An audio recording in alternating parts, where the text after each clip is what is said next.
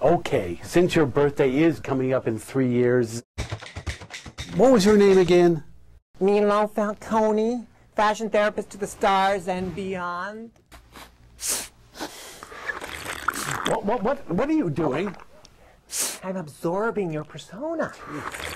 Drinking in your color aura. Michael, you must emerge from this cocoon of darkness and become a manly butterfly. Oh, wait, yes. I see you dressed in avocado, bright yellow, and hot pink.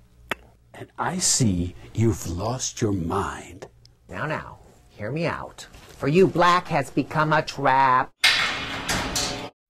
Black inspires me. It's a color of Bibles, of bondage, and fighting chickens. I see burgundy, the color of entertainment, and guava, the color of comedy, and dust, the color of vintage westerns. It's so good. Oh my, doesn't Milo have good taste? Like a tongue sandwich at a vegan convention. Michael, remember the frozen pheasant. Okay. You say that I wear too much black, but AbbeAbbe and I are the same person, therefore she must wear too much black. So tell us, what is your proposition if you indeed have a proposition? Well, I don't like it. He hasn't said anything. Yet.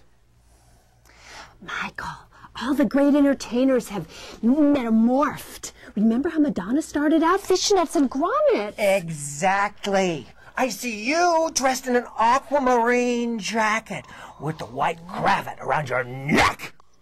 And you, AbbeAbbe, I see a vision of alabaster with mylar strips waving like the tentacles of an amorous sea anemone.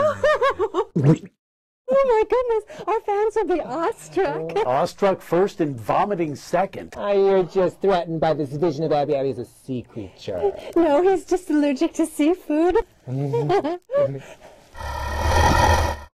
Milo, where is your drawing board?